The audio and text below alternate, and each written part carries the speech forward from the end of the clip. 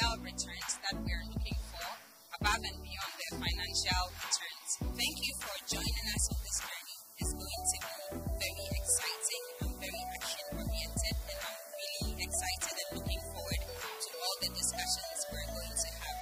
As people who know Canada's work will attest, gender equality and the empowerment of women and girls are central to our international assistance efforts around the world, but it's a stance that's gained strength since we adopted our feminist international assistance policy in 2017. We speak about our feminist policy often because it's actually fundamental to underpinning all of our development work worldwide, especially for us in developing countries. It's important that we have been cultivating kind of impact on what that theycould is. So how do you build a field like that in your writing? I was working in banking, insurance, pensions, post-financial services, and also working with nonprofits. The first is about data. Today's conversation is about data. Without data, money doesn't work. The second thing we do is to build capacity. This workshop is an example of the capacity building. And then finally, the third thing that we do is to unlock capital. In there, we are actively working with fund managers, with financial institutions to create products and services. So we want to have a conversation at the table around how we can collaborate.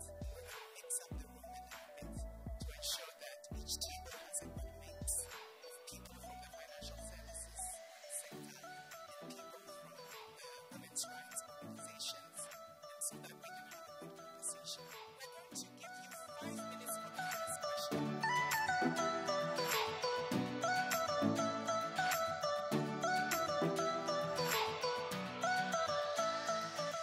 For the first question, an EIP suggested that they would do programs for women and then financial literacy programs for women as well. In terms of collaboration, we have most of us are already successful with capital. So when we are doing this capital, we should be able to invest in other funds and other women-led businesses. We want to have a conversation. We want to draw from the experience, the knowledge, and the expertise of our panelists to understand the broader topic of gender-led investing and its related issues. We give capacity building.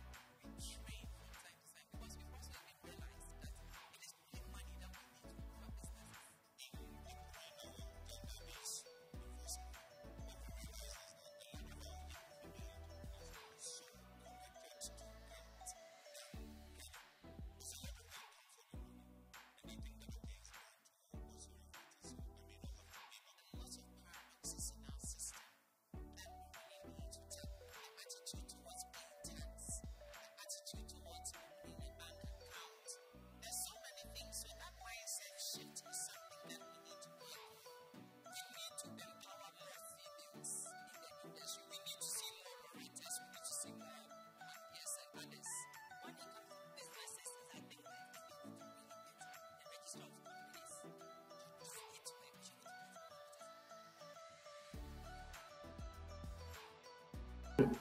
Those of you who know the Criterion Institute well and who know Joy, there's a common phrase here: fix the capital, not the company.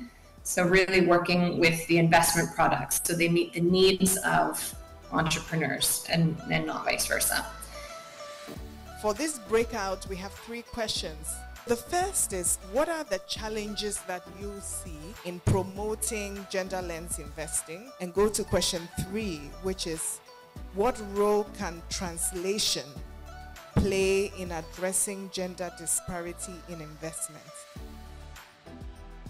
In terms of how can we effectively support women-led businesses, again, back to the basis, we need to bring the men along in terms of the conversation, in terms of the socialization. We need to have male champions on board. It shouldn't just be women. What are the challenges in promoting GLI, and how can we effectively support women-led businesses? So first of all, we identified lack of access to data that would enhance planning. We would like to thank you again for being with us throughout the day.